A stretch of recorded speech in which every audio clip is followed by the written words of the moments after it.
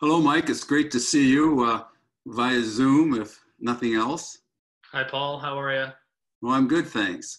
Mike, I wanted to talk to you because you are a supervisor and a manager of an assisted living seniors home with long care home attached. You know, we read in the newspapers and on TV about these senior homes where the COVID-19 virus has come in and dozens of people in one location have died. So you are working in a very high stress, potentially explosive environment, caring for not only the residents, but the staff. And I'd like to pursue with you how your faith is affecting you in that environment. But first of all, maybe you could tell me about your environment. What's going on in your home? Are things going well? Yeah, so just to give you a little bit of background, assisted living, we have clients who can self-direct their own care. We have 26 units, their own little apartment, and then we have communal dining services. We've gone now about a full month with no visitors, and really our whole world has been turned upside down. We have a number of other community programs that have been canceled, and a lot of staff have been redeployed to our facility. So it has helped us a little bit in having more hands on deck to help us. But certainly the staff are very, very anxious. I would say our clients are actually not. They feel very supported of the love and compassion that the management and the staff are providing them. So they feel great. They feel, I wanted to stay here, kind of isolated in my own little bubble, and that they feel great. On the other hand, our biggest actually worry is our staff. They feel quite scared with what's happening in the community and worry about themselves getting it, or our staff or our clients getting it from them. So they are actually our biggest worry. Well, you must feel a huge responsibility being a supervisor of the staff and taking care of these residents who may be out taking it in stride, but are at high risk. Do you think that your faith gives you a greater sense of responsibility, or maybe asking it a different way? How do you balance the responsibility to take care of yourself and your staff to take care of the residents?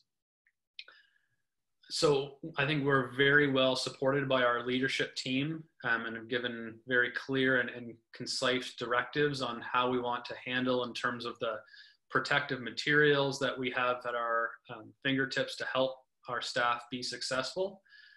But in terms of my own personal faith, as we talked a little bit earlier, I still kind of fall on that middle ground that because of the faith that I do have, I don't think that we need to overreact, but I don't think that we need to underreact either. So because of the faith that I have, I don't worry too much in terms of the overall picture that's happening in the world. Certainly there is a lot of fears that are coming out generally from the world population over this, but because of the faith that we have, I feel that we can overcome from the comfort that we can get from many of the scriptures that talk about anxiety. Do you think God will protect you and the home you work in because of your faith?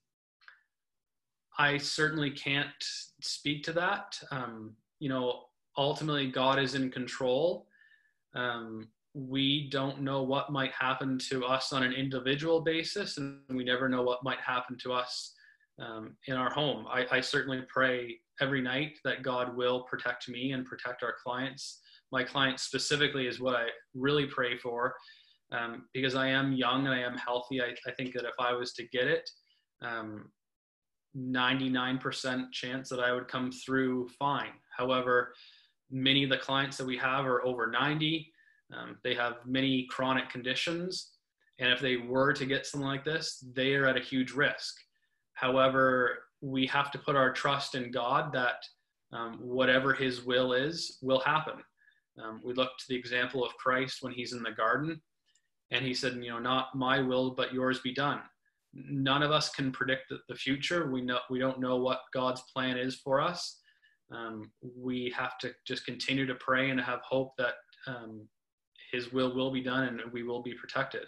Do you think, the flip side of that question is, do you think that God, or because of your faith, that God could challenge and test your faith through this crisis?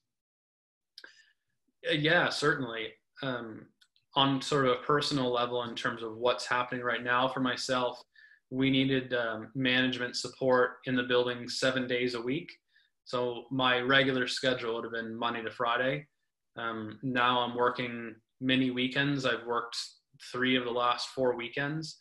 So the support that I would have on a regular basis through Bible classes or Sunday services is not really available for myself, because I've just been so busy at work and not able to sign on to Zoom or go to meeting. So I have to find other ways to connect with those spiritual gifts that we have today. So I do a daily devotional in the morning every day. And then as well, continue to pray and just connect with fellow believers and friends, and just, see how everyone's doing. Because this is a much different time that we were living in a month ago, and we have to find just different ways of connecting and finding, having spiritual food to us. That's really really good method to keep your connection with God strong in these stressful times. If you had to say there's one thing that has come into clearer focus for you through your experience so far, what would it be? So when we think about what's happening in our world now, it's really shown that man is not in control. There's certain countries that have done a much better job, or certain homes maybe that have done a much better job at controlling this. But on the whole, this is April 12th, and I think today they have reached 1.8 million cases worldwide. And it's really shown that God is in control, and he knows the answers to the world's problems. I think it's given us clearer focus that, man is crying out for help, and not being sure of what direction to go. We can go to many verses like Psalm chapter 34, where the righteous cry out and the Lord hears them and delivers them out of their trouble. Or Philippians chapter 4, verse 6 is one of my favorite verses that reads, "Do not be anxious for anything, but in every situation by prayer and petition with thanksgiving present your requests to God." So we need to continue to pray. If you're feeling anxious, that's a very natural response when we do have this crisis in the world, but we need to pray about it. We're told that we need to present those requests to God, and God will hear them. So that is very comforting, and but it has shown us that ultimately we are not in control, and God is in control, and that can really help our faith to know that if we put our faith and trust in God, that he can help us deliver out of these problems that we're facing. Well, that's a great message, and thanks for sharing that, Mike.